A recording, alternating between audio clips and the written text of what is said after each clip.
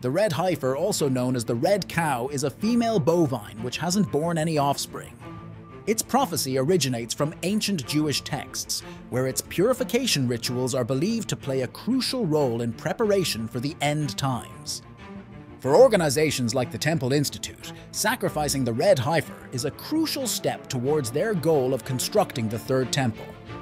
In order for a cow to qualify as a red heifer, it should be completely red, aged between 3 to 4 years old and free from any defects. However, the construction of the third temple is restricted due to existence of Dome of Rock and the Al-Aqsa Mosque.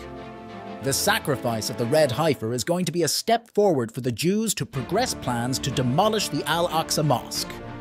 They might use their successful sacrifice as a reason to attack Jerusalem and the West Bank to take control of the Al-Aqsa compound, similar to what they did with Gaza.